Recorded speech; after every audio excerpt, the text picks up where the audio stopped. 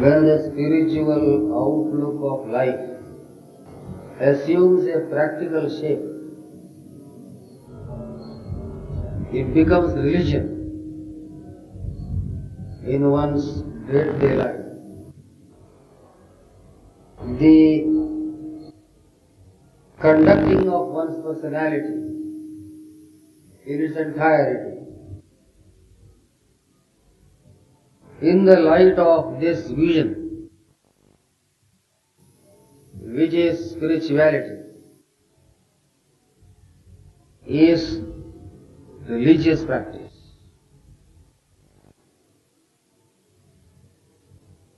We have to bear in mind that religion is the life that we live, and it is just that.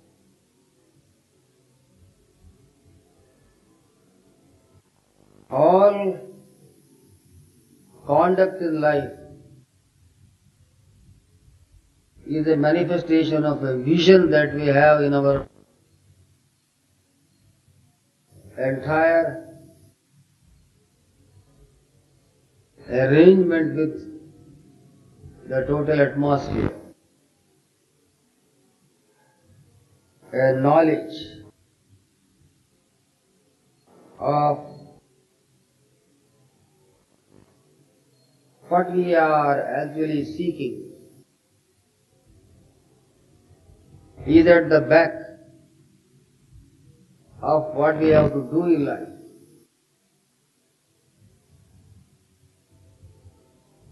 Inasmuch as all activity in life is an endeavor towards the fulfillment of the basic aspirations of our total personality, and also because of the fact that all aspiration is in the end spiritual. Life in its varied performances also becomes spiritual. All work,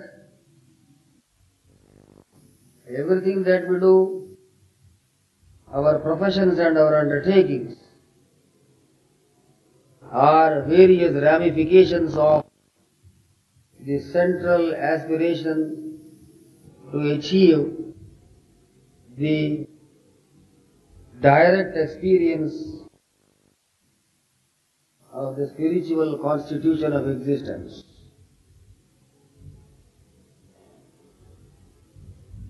We are likely to miss the point that the life that we live in this world is a complete encounter with the world as a whole,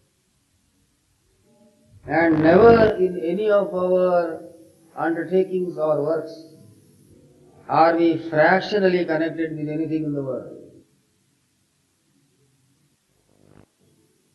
The world is a whole in itself, and we too are a whole in our own self.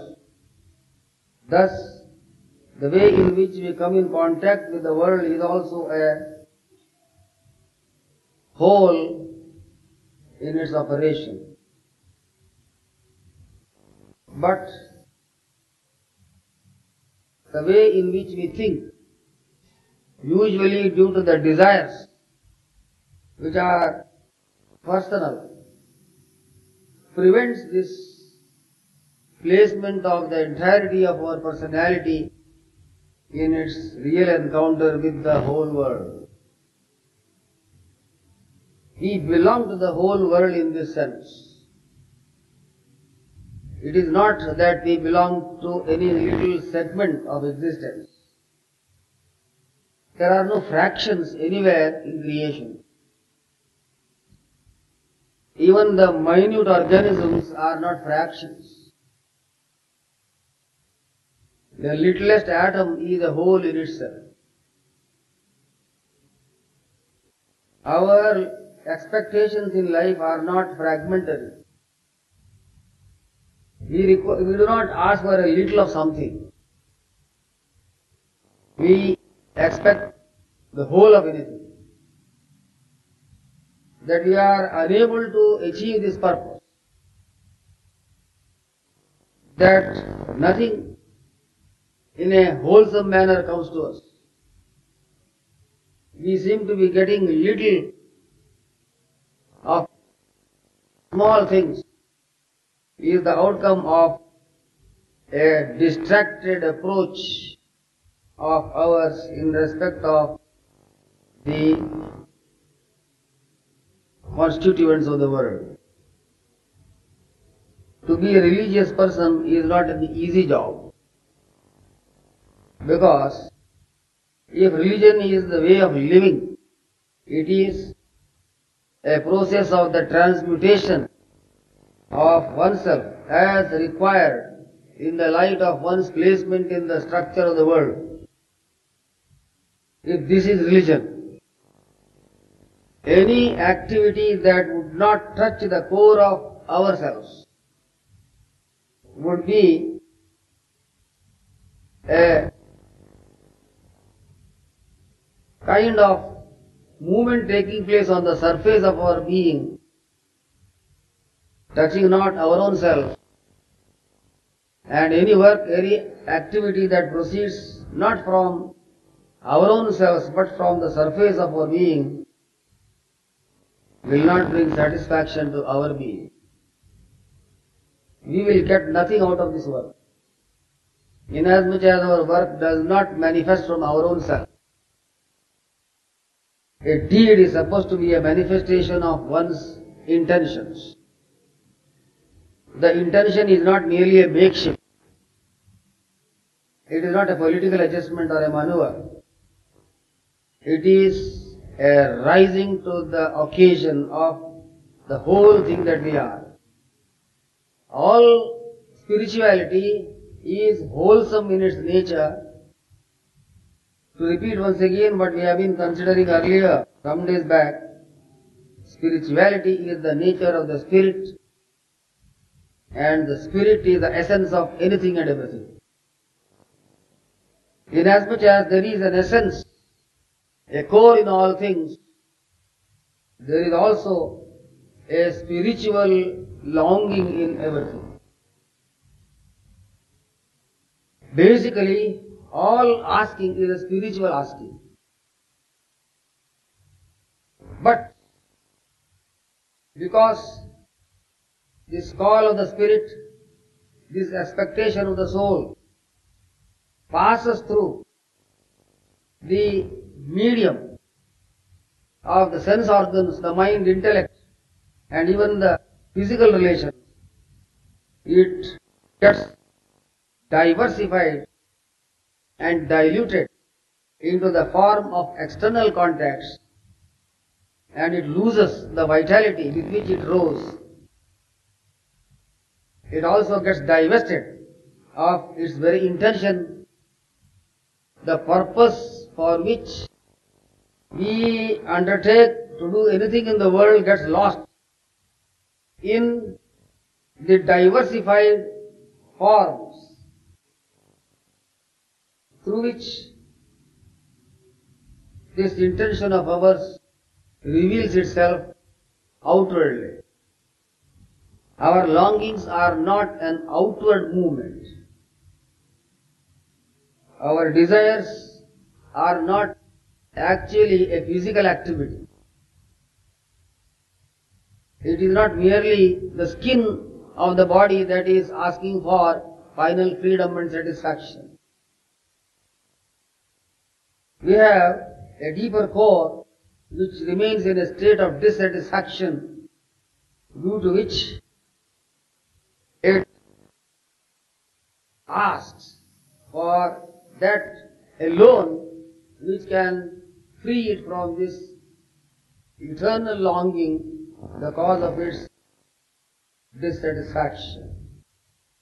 Many a time we find it difficult to extricate the inner content of our basic longing or aspiration from the external forms it takes when it passes through the shells of the personality, the forms of our individuality, or the sheaths of the body, as we say, the Annamaya, etc. As the light of the sun may appear to assume different colors and project itself through various rays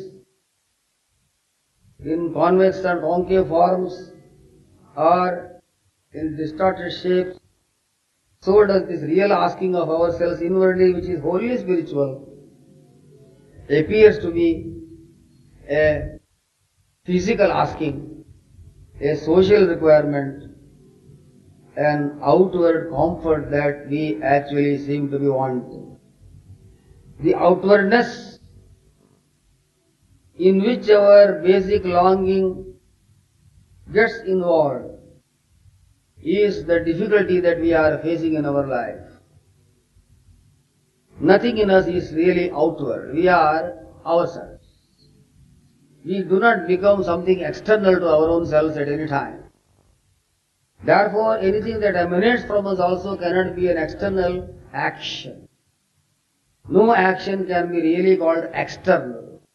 The great teaching of the Bhagavad Gita is just this much, that work is not an externalized performance. It is only when we are able to envisage the non-externality of our performance we call work, that it becomes a divine worship. The divinity in our daily performances arises on account of the divinity that is at the back of our aspirations. Basically, we are divine in our essence. The soul is the symbol of divinity in us. Its longing is the true longing. What it asks for is only what anyone wants. Its aspiration is called spiritual longing, the search for truth. And therefore, it cannot be an outward, time-conditioned performance. But it appears as if we are conditioned by time process. The body is in the midst of the movement of time, divided into past, present and future. The body is in a space which is three-dimensional. Because this is so, and because we mistake our body for what we really are, we condition our spiritual longing by the pressures of the dimensions of space and the segmentations of time. Not only that, our longings appear to be physical rather than spiritual. Do we not ask for physical comfort? Though it is sure, everyone knows very well that physical comforts are not just the things that we need in the world. Yet we crave for physical satisfaction only. All the longings of ours in our daily life's activity is just a call for physical comforts. Even what we expect from human society and the administrative setup of the government is physical. It is very unfortunate that we seem to be wanting only physical satisfaction, security which is physical in its nature, protection against the annihilation of our physical existence, freedom from the fear of death of the physical body. We seem to be asking only this much, while this is not actually the intention of the soul. Our soul is not placed in space, it is not in time, it is not inside the body, it is a very widespread operation taking place everywhere at all times, in every nook and corner of creation. Spirituality is a universal operation. A spiritual seeking is not one man's work. It is not something that someone does somewhere independently, unrelated to other factors that conditions life in the world. Spiritual asking, spiritual seeking, spiritual living. The religious conduct of existence is not a personal affair. It is not personal because spirituality is not limited to the physical personality of anyone. As I mentioned, we appear to be personally conditioned even in our religious practices, and it looks as if someone is independently doing some spiritual practice somewhere because of a travesty of affairs that has taken place, because our inner spiritual longing passes through the lens of the coverings of the soul, the bodily engagement, inasmuch as it is so, it is assuming a form which is psychological sometimes, physical at other times. Very unfortunate that unending joy that we expect from an eternal quest that is emanating from ourselves has taken the form of a psychological security by means of name, fame, power, authority, and a physical security by way of all available comforts and outward protections. The universal longing which emanates from the universal center which is our soul apparently assumes the form of the human desires and the social requirements of the personality, which predicament we should free ourselves from with great effort of our will, intense reasoning along these lines, and a devoting of sufficient time in our daily life for this kind of meditation. It is first of all essential for us to be convinced that we are more than what we appear to be. We always go satisfied with a feeling that we take for granted that we are sons and daughters of people socially connected with other persons. There is nothing more in us, and we are human to the core. We are nothing more, nothing less. If we are only individuals, units in human society, and we are no more than that, our desires should be capable of fulfillment instantaneously by a human adjustment of values and a social adaptation of our life. But any kind of adjustment and such adaptation does not give us freedom. Finally, we know there is the icy hand of death that strikes on the head of everyone one day or other, in spite of any kind of adjustment that we make and all the protection that we expect psychologically or physically.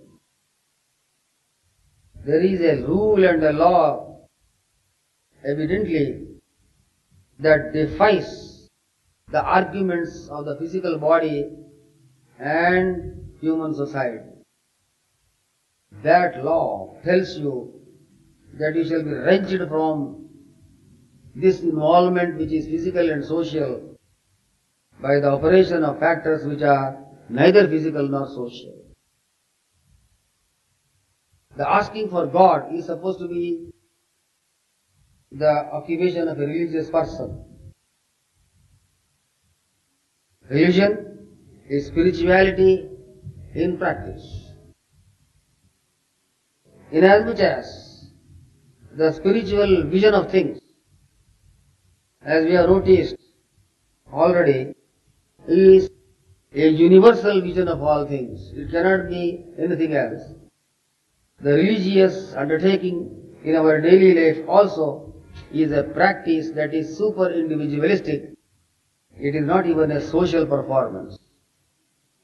It is not a creed to which we belong. It follows from this analysis that religion is not a character of a community. It is not conditioned by anything that we can associate with factors geographical, ethnic, linguistic, etc. It is a common requirement of anything that is alive, anything that is really human. All mankind basically has one longing only: to survive, and to survive at the highest possible reach of achievement. But it appears that the forms of religion are multifold. There is no universal religion available in the world. This again is due to the fact that the otherwise universal upsurge of the human soul, which is the basic religious asking, gets conditioned by geographical factors, historical conditions, and ethnic relations. All this merely highlights that we cannot easily get over the limitations of the physical body and our sense of belonging to a particular group of people called society, the idea of a nation or a country, sometimes going even far deep below into smaller circles of limitation, thus converting the so-called religion of ours into a fanatic creed of a particular community or perhaps even a little family. This difficulty in, first of all, in envisaging the true meaning of a spiritual vision and the difficulty in living a religious life, this difficulty is the reason why we have been told again and again that a special disciplinary process has to be undergone by every seeking soul under a competent master, a religious university. He is called for, evidently, for the training of religious seeking, which has to be carefully guarded from its spontaneous and automatic involvements in conditions which are other than spiritual and religious. A godly aspiration can get involved in ungodly conditions, which mostly happens as we see through the passage of the history of religions in the world. A disciplined approach to the fulfillment of our spiritual longing is known usually as the practice of yoga. Nowadays, the word yoga has become so very familiar in the countries of the world that it does not require much of an introduction. Everyone is a yoga student or a yoga teacher from one's own vision of what the yoga is, but in order that yoga may yield its desired fruit, it has to become the true implementation of the real religion which we are expected to live as a manifestation of a totally spiritual vision of life. We are told that yoga is a kind of union, a unitedness of ourselves with something in all the levels of our being and in all our relationships with people. We have different kinds of yogas with which you are all familiar. These definitions of yoga relate to the many-sided approach that is possible in the practice of this discipline in the light of the temperaments of people varying one from the other, conditions of life differing in different ways. Nevertheless, in spite of these differences that we concede on account of varying temperaments, basically yoga is an onward march of the deepest roots of whatever we are, but this march being a systematic process of the expansion on one side and ascent on the other side. It has a width as well as a height. In our daily routines of yoga, on the one hand we become wider personalities, more than what we physically and individually are. That means to say, we become more considerate in our relationship with people. We become loving in our conduct. We become appreciative of the circumstances in which other people are placed. We are cooperative and sympathetic with others. We harm not any living being. We deceive not anyone in society.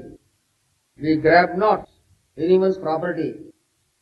We hoard not wealth more than what we require for our basic existence. And we live a life of utter truthfulness. This is how we can expand our personality into a cooperative existence, so that society, not merely of human beings but even of all beings, gets transformed into a framework of association and cooperation with us. The world is at our back.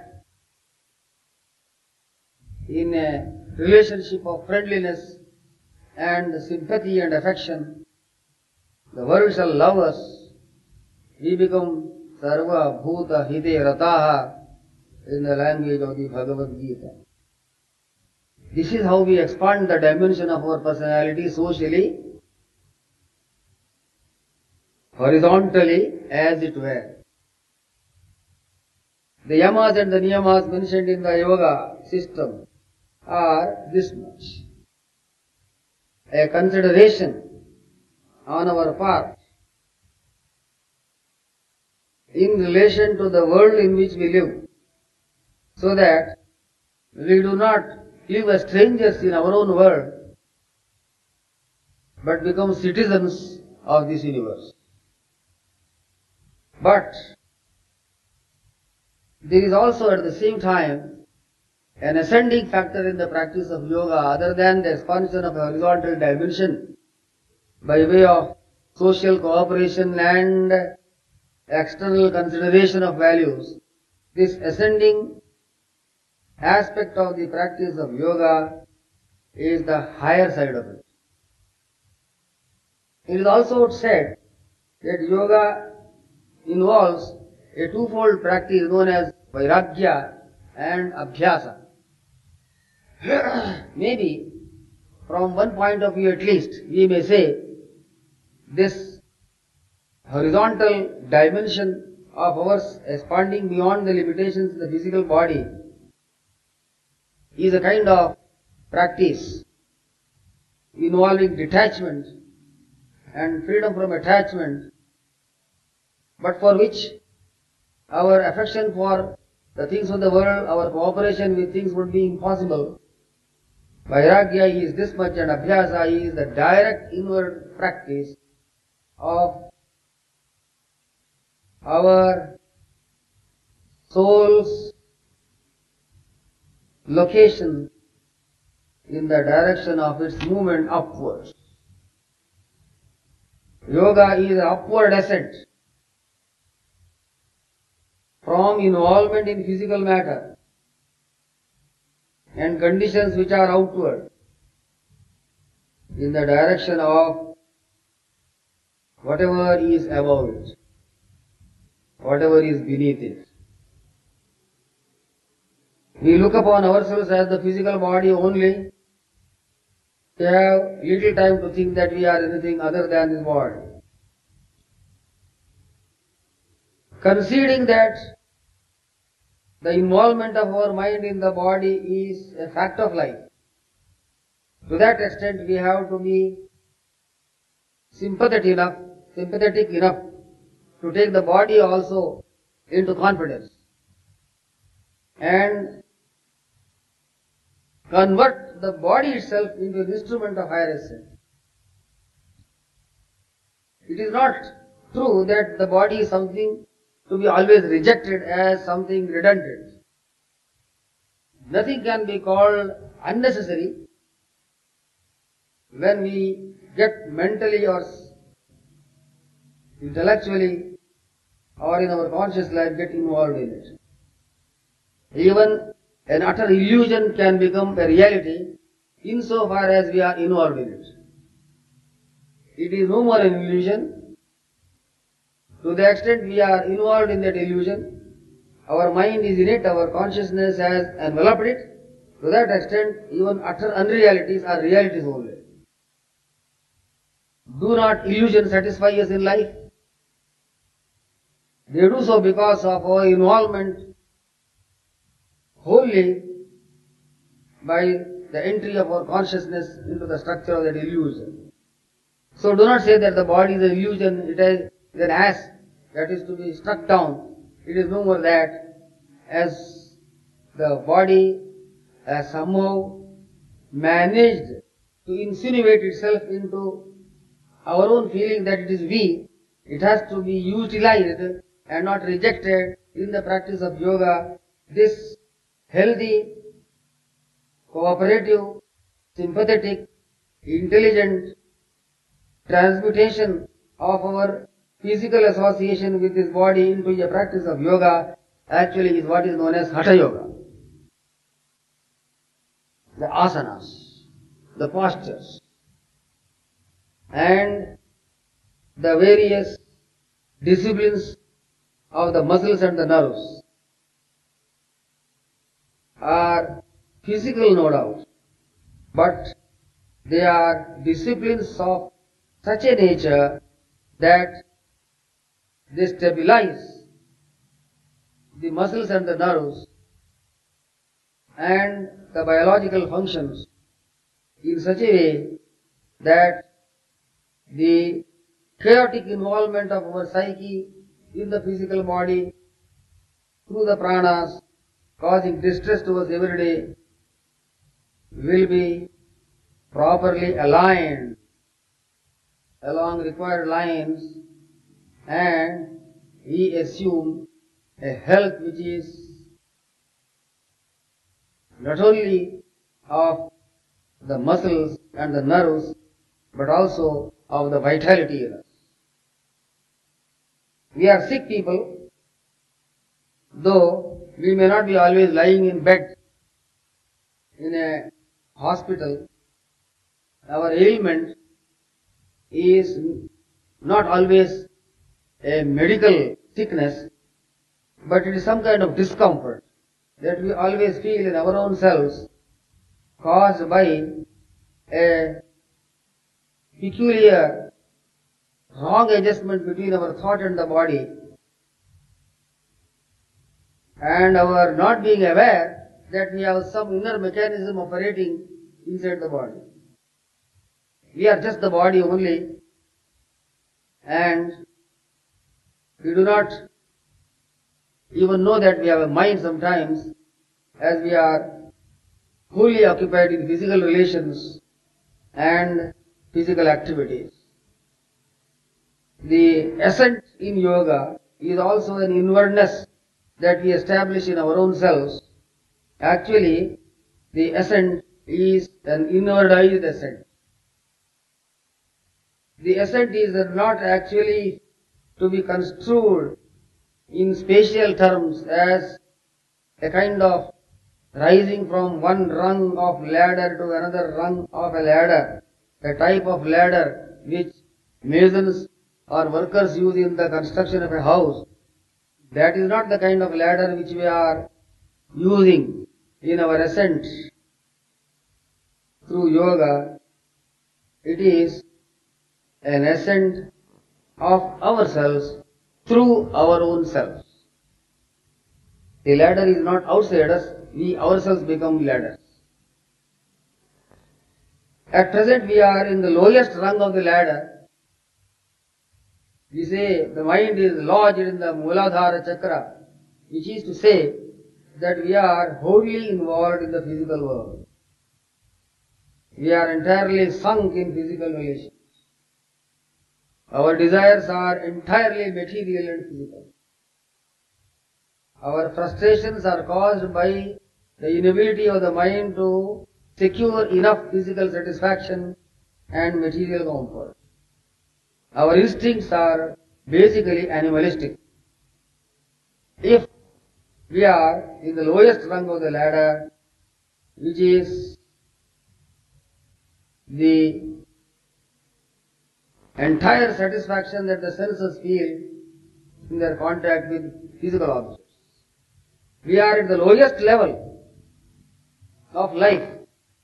If we are unable to find any joy in life which is not sensory, which is not physically construed, which is not material in nature, to the extent we require material objects for our comfort, to that extent we are far, far removed from the spiritual requirement. The physical exercises known as the asanas constitute therefore a necessary discipline to stabilize the operations of the body in order to facilitate the permeating of the vital energy in us through the pores or the cells of the body, making us healthy first physically and then poised in our mind as a consequence.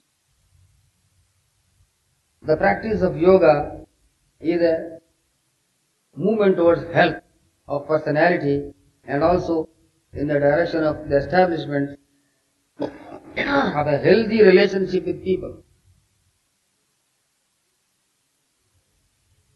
The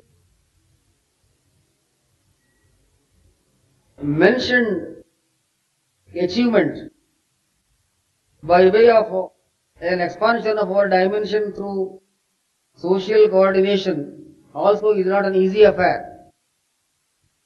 We generally take to yoga asanas, pranayama, concentration and such practices under the impression that we are wholly prepared for such exercises.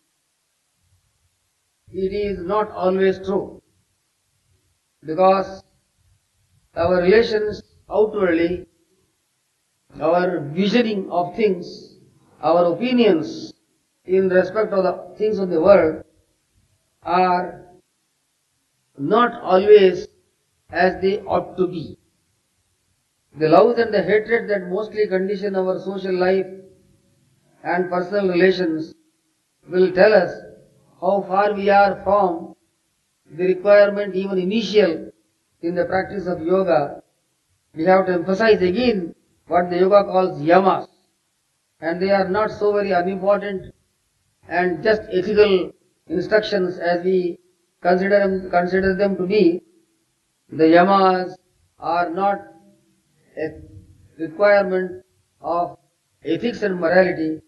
It is a direct requirement in our daily life, in our day-to-day relationships. The yamas, you know very well what these are in the language of the yoga, are not instructions given to us to be good. It is not a teaching that we should be moral and ethical in our behavior, because of the fact that it is told us again and again that it is good to be good, it is proper to be ethical, and it is necessary to be moral. It is not an injunction that we are following, it is a necessary recipe that we have to adopt in the freedom that we have to achieve from every kind of illness that is social and relational. We are good, we are moral and ethical, not because it is good to be so in the light of the social requirements, but it is essential for the maintenance of our health. Because any kind of anti-ethical movement emanating from our internal nature would not merely be an anti-social attitude, it also would be anti-healthy.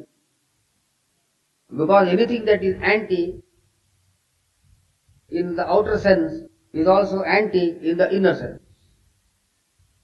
Merely because the relationship that we have with the world is neither inward entirely nor outward entirely, it is a wholesome action taking place vitally between ourselves and the world.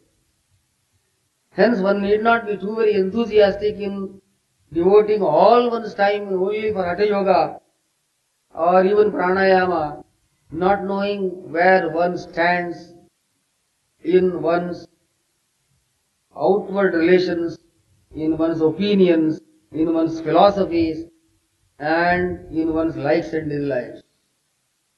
The touchstone of our personality is the attitude that we put on when we are opposed in life. The strength of a person as well as the essential character of a person gets revealed during periods of intense opposition from outside. Otherwise, these natures are buried and we cannot know exactly what we are. Though we do not expect actual opposition from nature or society, we can intelligently, rationally, spontaneously place ourselves in an atmosphere of this cooperation that we establish with all things, which is an opposition that we instill into our own selves deliberately, opposition to our own instinctive nature. Because if this test is not injected into our own personality, we will be put to this test one day or other by the compulsions of nature and the demands of the higher reaches of yoga. Very cautious one has to be in treading these levels of yoga, and haste always makes waste, as they say. There is no need to be quick and anxious in the steps that we take in the direction of yoga practice, because we will find as we rise higher and higher in the ascending series, we will find the practice is more and more difficult. The intensity of the difficulty that we may feel in the higher ascents arises because of shaky foundations that we have laid earlier. The structure cannot rise on a foundation that has not been well laid. We cannot lay this foundation our own selves. Inasmuch as we do not know what is ahead of us, the secrets of nature are always hidden from our eyes. A guru is essential. We have to be humble students under a competent master. The study under a teacher is a vital communication that we establish with a higher response that comes from a nature that is above us. The guru or a teacher or a master is not just an individual like you, another person, but a super person that is the object of your adoration. A master or a guru or a teacher, he is not a person like you. Because if you consider the guru as another person like you, naturally there will be an inclination sometimes to change the person and become a student of some other guru, which is not possible if you understand what a guru actually means. A guru is a spiritual entity, a manifestation of a higher dimension of realization, including the dimension which you are occupying, super social, super individual, and therefore more capable of an inclusiveness that you are incapable of. In these days, of course, we know very well that it is difficult to find a competent teacher, yet we may say the world is not so bad as to make it impossible for us to find a good teacher. There is some virtue still prevailing. The world is not all devil yet. There is some sort of goodness, dharma. God is still alive. It appears to be that. And there is a hope for everyone. It is therefore necessary for each one of us to be gradually moving upwards, cautiously taking our steps one over the other and finding enough time to be alone to our own selves for this purpose and not too much get engrossed in unnecessary activities of life. In your daily program, make a distinction between most essentials which you cannot avoid and non-essentials which you may avoid. It is not that everything that we do from morning to evening is all very, very essential. Sometimes we like to be a little light-hearted, free in a sense of abandon of our physical and social nature, on which we can put a sort of restriction gradually, which is not very difficult. It is necessary to feel a kind of greater satisfaction in oneself when one is alone than one is in the midst of people. We feel miserable when we are alone mostly, we feel wretched. We would like to go to the shop or go somewhere and have a handshake with someone or go to a tea shop, say something to someone and have a gappa or a gup, because it is difficult to be alone to oneself. The social nature has entered us in such a morbid way, we may say, that we have ceased to be what we are in ourselves, but to be a spiritual seeker, to be a healthy person, is to also realize that it is not necessary for us to be dependent on external factors always. There is a potentiality in us. We are healthy, we can be healthy in our own selves without borrowing things from outside. It is essential one day or other to be alone in our own self. Alone you have come and alone you will go. You must remember this, and therefore it will be necessary for you to realize, even today in social life, in this family life and community life, you are really alone. Your friends are not real friends. It is good to be a little bit wise in our life in this world and not actually be expecting a kick from nature when we will be forced to be alone in our own selves. Find a little time to be alone to yourself and be free to place yourself before this great majesty of God's creation. You are face to face in the early morning when you wake up from sleep, not with people, but with creation. What you see in front of you is God's creation. It is not your house that you see in the early morning. It is not your kitchen. It is not your family members. It is not your study. It is not your office. It is creation that you are envisaging. Is it not possible to widen our vision a little bit? It is so easy if only we can be a little bit investigative and capable of going deep into the implications of our daily perception. Again, to repeat, all this is difficult for an individual seeker without the help and guide from a competent master. We had in our own life the blessing of being under the umbrella and protection of a great sage, Swami Krishnananda Maharaj. Physically he is not visible, but invisibly he is operating even now. And even if you cannot find a teacher due to difficulties of our own personal lives, you can be sure that this great master Swami Krishnananda Maharaj will act as your guide even now, though he is not visible to the eyes. If your soul is actually aspiring, if your heart is sincere, and if you truly wish to be spiritual and be on the path of the quest of reality, sages and masters of the higher realms will descend for your protection. Nobody is dead in this world. Neither Swami Shivananda is dead nor anybody is dead. They are all placed in some realm, a higher potentiality of existence from where they can operate in a greater and more powerful way than they could do through their physical bodies. When God Himself can come to you for your help, why not others who are God-men? The world is not remote. It is not entirely outside. It is involved in everything that we are. And our sincerity will summon and is capable of evoking the blessing of all the saints and sages, visible or invisible, great adepts who live in higher realms will descend and bless us,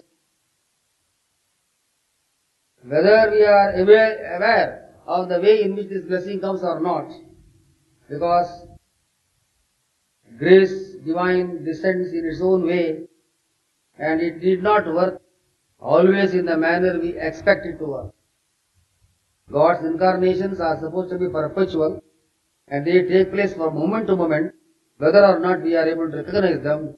The entire wonder of God's creation, the way of nature and the history of humanity, the process of natural evolution is a perpetual incarnation that is taking place and a perennial demonstration of the fact that protection comes perpetually from every side and it is available to everyone at any moment, even just now, if only you really ask for that protection and grace from the bottom of your heart. Hari Om Tat Sat.